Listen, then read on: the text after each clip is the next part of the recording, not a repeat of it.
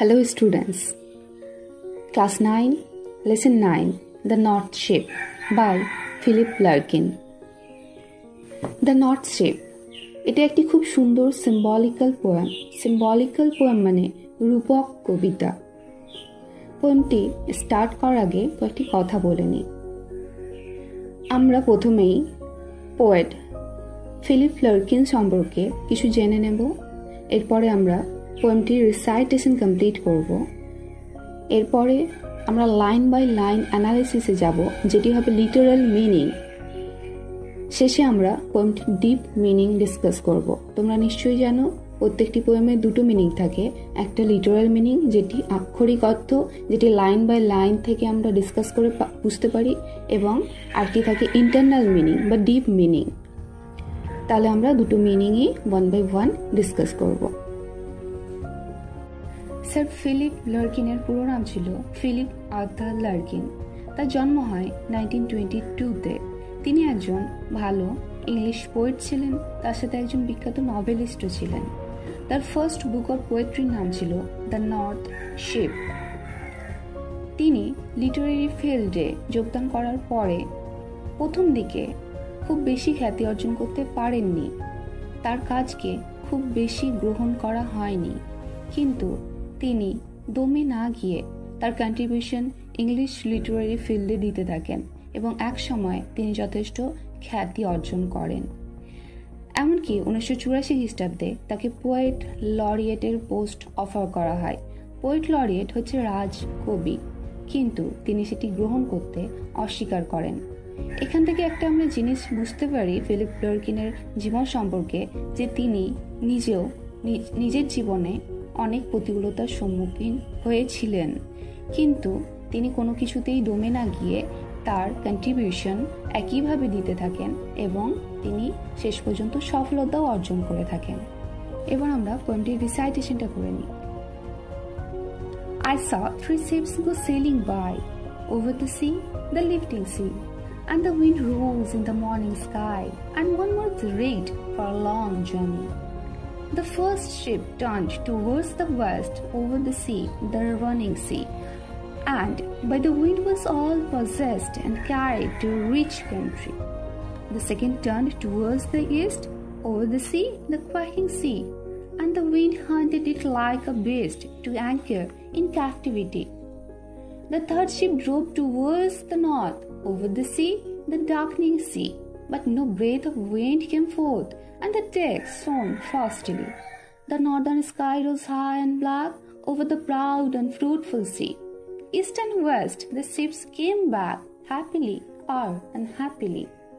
But the third went wide and far into an unforgiving sea, under a fire-spilling star, and it was rigged for a long journey.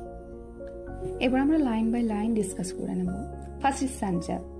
I saw 3 ships go sailing by. আমি দেখেছিলাম 3টে জাহাজকে যাত্রা করতে। I বলতে এখানে কে? I আর কেউ না, poet Philip Larkin.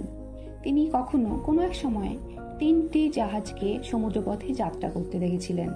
Over the sea, the lifting C, সেই জাহাজগুলি যাত্রা শুরু করেছিল সমুদ্রের উপরে, উত্তাল সমুদ্রের উপরে। And the wind rose in the morning sky, সকালের আকাশে বাতাস বইছিল। এখানে মর্নিং স্কাই, মর্নিং শব্দটি আমাদেরকে একটি আশার আলো দেখায়। সকালে উষা লগ্নে যে সুন্দর আলো, সেটি আমাদের সামনে হোপ নিয়ে আসে, আশা নিয়ে আসে। তার সাথে দেখো বাতাস বইছিল সুন্দর। এই সকালের সময় সুন্দর বাতাস, লিফটিং সি, সমস্ত কিছুই একটি অনুকূল পরিবেশ তৈরি করছে জাহাজগুলির যাত্রার জন্যে। And one was rigged for a long journey, একটি জাহাজ সুসজ্জিত হয়েছিল দীর্ঘ যাত্রার জন্য। রিগড শব্দটির মানে হচ্ছে দীর্ঘ যাত্রার জন্য প্রস্তুত হওয়া। তাহলে 3টে জাহাজের কথা বললেও পোয়েট কিন্তু আমাদের দৃষ্টি আকর্ষণ করতে চেয়েছেন একটি বিশেষ জাহাজের দিকে, যেটি ছিল বেশি, অন্য দুটির তুলনায় বেশি সুসজ্জিত দীর্ঘ যাত্রার জন্য। আর এটির প্রতি আমাদের দৃষ্টি আকর্ষণ তিনি আলাদাভাবে প্রথম স্ট্যান্ডার্ডেই করে দিয়েছেন এবং পরবর্তীতে তিনি এটি নিয়ে আমাদের সামনে আরও ভালোভাবে ডিসকাস করবেন যে কেন তিনি একটি জাহাজের প্রতি আমাদের দৃষ্টি আকর্ষণ করেছেন। Second স্ট্যান্ডার। The first ship turned towards the west over the sea, the running sea. প্রথম জাহাজটি যাত্রা করেছিল পশ্চিম দিকে, সমুদ্রের উপরে, ধাবমান সমুদ্রের উপরে। রানিং সি মানে ধাবমান সমুদ্র। And by the wind was all possessed and carried to a rich country. বাতাস এটিকে পজেস করেছিল মানে কন্ট্রোল করেছিল বা নিয়ন্ত্রণ করেছিল এবং নিয়ে গেছিল এটিকে একটি রিচ কান্ট্রিতে। রিচ কান্ট্রি মানে সমৃদ্ধির দেশ। বাতাস এটিকে সম্পূর্ণভাবে কন্ট্রোল করে নিয়ে গেছিল সমৃদ্ধির দেশে। তাহলে আমরা দেখতে পেলাম তিনটি জাহাজের মধ্যে একটি জাহাজ, first ship, went towards the north এবং এটি পেয়েছিল রানিং সি। রানিং সি ধাবমান সমুদ্র।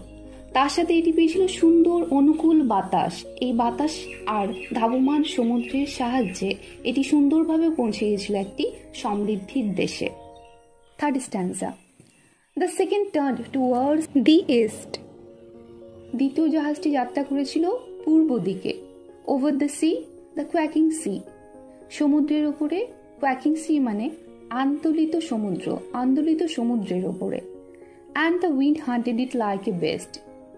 বাতাস এটিকে একটি পশুর মতো শিকার করেছিল। কাকে? জাহাজটিকে।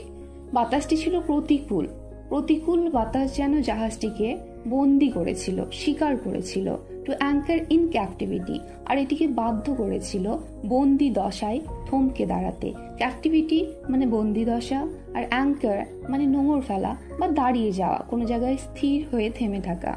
তাহলে আমরা দেখতে পেলাম প্রতিকূল বাতাস আর আন্দোলিত সমুদ্রের জন্য দ্বিতীয় জাহাজটি যেটি পূর্ব দিকে রওনা হয়েছিল সেটি কিন্তু নিজের গন্তব্যস্থলে পৌঁছতে পারেনি, সেটিকে থমকে দাঁড়াতে হয়েছিল।